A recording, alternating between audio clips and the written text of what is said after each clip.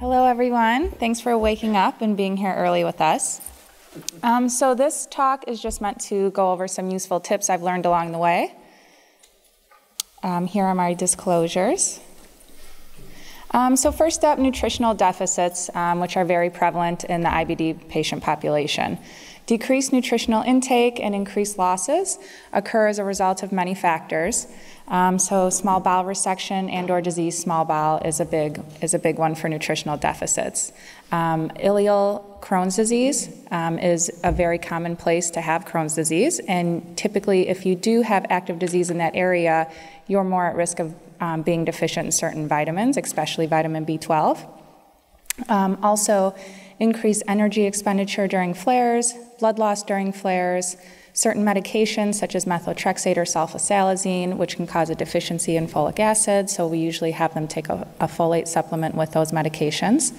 Certain restrictive diets, bacterial overgrowth, and then also, the most common deficiencies, I mentioned B12, which is very important to check in patients that have had an ileal resection or have ileal disease. Also the folic acid levels, vitamins A, E, K, vitamin D. I'm not sure about down here in Florida, but our patients up in Chicago have very prevalent vitamin D deficiency, so we check for that quite frequently. Also, you want to check iron, zinc, calcium. In my patients that have ostomies, I typically usually will also check phosphate and magnesium levels. And if your patient has small bowel disease, I'll usually even check a copper and maybe selenium too.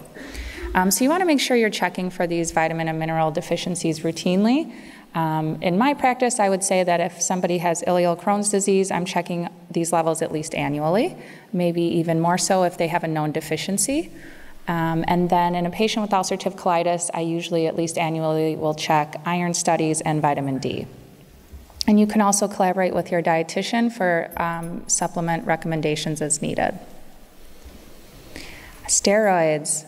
So these are obviously used a lot in inflammatory bowel disease. There's different types: oral, parenteral, topical, unfocused release, such as prednisone or hydrocortisone, and then the focused release, such as budesonide, which is really set to release at that targeted site of inflammation. Benefits of steroids, of course, that they usually work really well and really quickly in patients that are pretty sick.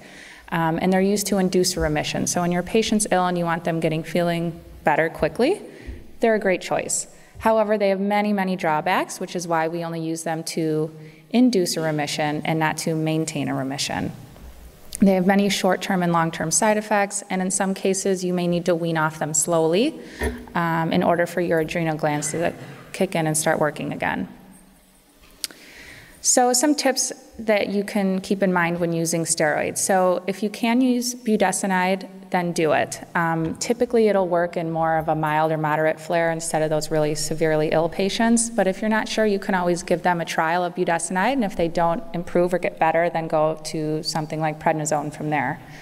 Also in patients with distal disease, so your patients with distal ulcerative colitis or even colonic Crohn's disease, always make sure that you're thinking, can I use topical, foam therapies or enemas in this patient instead of oral, which has that systemic effect. Make sure that when you are giving them steroids that you have a maintenance medication plan in hand. So if it's somebody that has required, you're looking back in their chart when you're talking to them on the phone and they've required steroids 3 times in the last year and their maintenance medication has stayed the same, then you probably need to up that maintenance medicine because it's not working anymore. If you're using steroids in your patients, make sure that you're monitoring for bone health. So some providers say that when you're giving a steroid prescription, you should also be giving another prescription for calcium and vitamin D, as well as a prescription for a new maintenance medication. You want to make sure you're checking vitamin D levels annually, and also DEXA scans in patients with steroid use greater than 3 months. And in patients with really long-term steroid use, make sure that you're having them see an eye doctor for a thorough eye exam. Metronidazole. So there are some different uses for this in inflammatory bowel disease patients. Sometimes you will see it used to prevent recurrence of Crohn's disease, status post an ileal resection. Usually if providers I work with use metronidazole in this way, they'll use it for a 3-month course right after surgery, and then they usually rescope at that time. It's also used pretty prevalently in perianal Crohn's disease. C. diff infections, although I will say that our patients, they don't really respond well to metronidazole for C. diff. It doesn't really rid the infections in them quite as well anymore, so we've kind of gotten away from that. And also in patients that have an ileal J pouch and suffer from pouchitis. Metronidazole does have some known side effects. So nausea, vomiting, diarrhea, loss of appetite. A pretty common one is that metallic taste in their mouth, which patients hate. Headache, discolored urine. And also the big one there is the peripheral neuropathy. So that's associated with long-term use. So if your patient is one of those that requires chronic antibiotics for a perianal disease or pouchitis or whatever the case may be, we actually try not to use metronidazole long-term because they can develop the permanent peripheral neuropathy. So then we would try to give them Cipro or something similar instead. There's some contraindications there, so they may increase levels of warfarin. It's contraindicated in pregnancy during the first trimester, and you cannot drink alcohol when you're taking metronidazole. So how to tell the difference between an IBD flare versus infectious colitis. So let's say your patient calls the office complaining of abdominal cramping, low-grade fever, and diarrhea. How do you determine if it's an IBD flare or a C. diff infection? So this is when the nurses who are triaging the calls come in hand. So you want to make sure you're asking the right questions. A lot of times if your patient has had IBD for years, they know what a flare feels like, and they can tell you right away, yep, this is a flare, it happens every time. And sometimes they might say, no, this is different, something's not right. You also want to ask about recent antibiotic exposure, recent travel, known infectious exposures, or if they've had C. diff in the past, because that puts them at more at risk of developing it again. So if they answer yes to the bottom 4 questions, then you should be checking a stool sample to rule out infection. We do have a GI stool panel, which checks for about 15 to 20 viral and bacterial infections, which is really great. If you don't have the GI stool panel, you can check for a C. diff, stool culture, O&P, and maybe stain for Cryptosporidium and Giardia. You want to make sure that you're educating patients on good hand hygiene to prevent the spread of bacteria to other family members. And if they're going into the office to submit a stool sample, you can also get labs at that time, see if they're dehydrated, if they have a low potassium level, if they're having a lot of diarrhea. Obviously, if they're positive for infection, you want to treat that infectious pathogen. If C. diff is positive, we typically first line will use vancomycin or also even fidaxomicin first line over the metronidazole.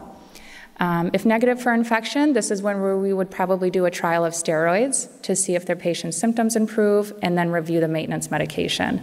If their symptoms are still refractive, you might want to get them in quick for a flex sig to rule out other infections such as CMV.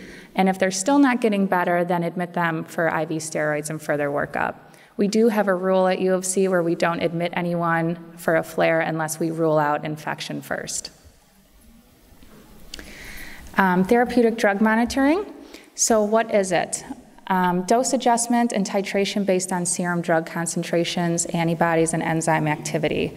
So in thiopurines, TPMT is the primary enzyme for metabolizing azathioprine and 6-mercaptopurine. So you would check this before starting either of those medications to see how well the patient breaks down the medication. About 90% of patients have a normal TPMT, and you can dose it regularly. About 10% of patients have an intermediate activity, which we still will use azathioprine or 6-MP in these patients, but you have to be very careful with it, and we usually start them on a really low dose, like 25 milligrams a day, and check labs pretty routinely. And then about 0.3% of patients have a negligible enzyme activity, and we do not use these medications in those patients.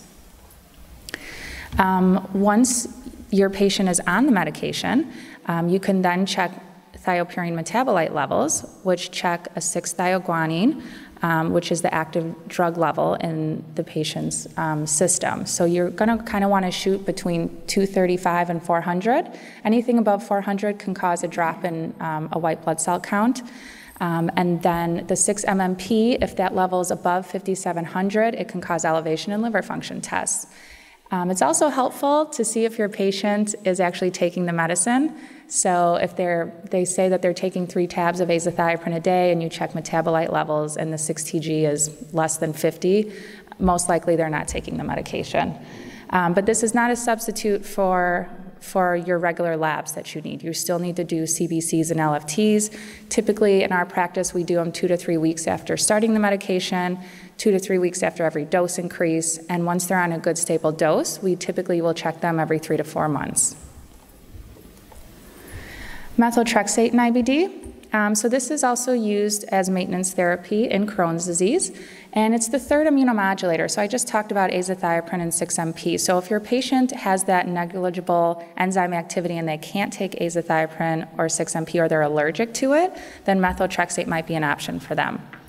It's also used in combination with biologics to prevent immunogenicity. It's commonly used in the PEDS population, I think, just because of the lymphoma risk that's associated with thiopurines. And it's also a good choice for patients with concomitant arthritis. So if you notice, I'm sure a lot of you have patients that also might have rheumatoid arthritis. Rheumatologists use a lot of methotrexate in their practice. It works well for joint pain. So it can be either given orally or sub-Q, but it's a once-a-week dosing. Typically, in the studies we did at U of C, the Crohn's patients, they tolerated and had better response to the sub-Q over the oral, but you can still use either. The dosing is 7.5 to 25 milligrams once a week, and again, you need to use that daily folic acid supplement in these patients. There are side effects associated with methotrexate, commonly nausea, headache, flu-like symptoms. So usually our patients prefer to take this on, let's say, a Saturday when they're not going into the office because they might be feeling not that great for a few hours. You can also give them some ondansetron and acetaminophen beforehand. If it is pregnancy category X, so if your patient is of childbearing age and they want to get pregnant in the near future, then we do not use methotrexate. And if they are of childbearing age but they have no plans of getting pregnant, we still recommend that they use 2 forms of birth control to prevent pregnancy while on this medication. And also you have to limit alcohol use. American College of Rheumatology says no more than 1 to 2 drinks per week, as it can cause hepatotoxicity. Surgery in IBD. So bowel surgery may be necessary, and it's actually kind of prevalent in the IBD population. Anywhere from 50 to 80% of patients with Crohn's disease will require surgery, whereas about 1/3 of patients with ulcerative colitis will. So you want to make sure that you're addressing the surgery option with your patients and you're not leaving it to the last resort. It should be talked about early on so that patients can make a better informed decision about what's best for them, for their lifestyle, moving forward.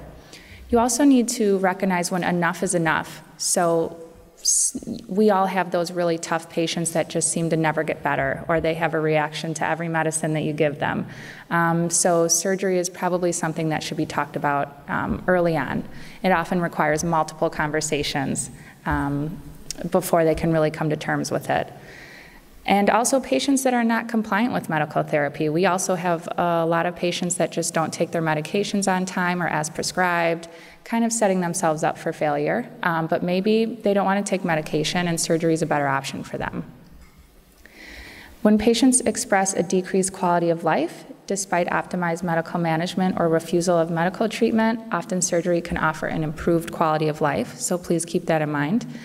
And when patients with a permanent ileostomy and patients with the ileal J pouch were asked about quality of life, both groups reported a similar good quality of life. So again, the decision should be made on what's best for the patient and their lifestyle. Next up, we have pain medicines in IBD. So this is kind of taboo, just like steroids. The main thing here is that it should not be used routinely in inflammatory bowel disease.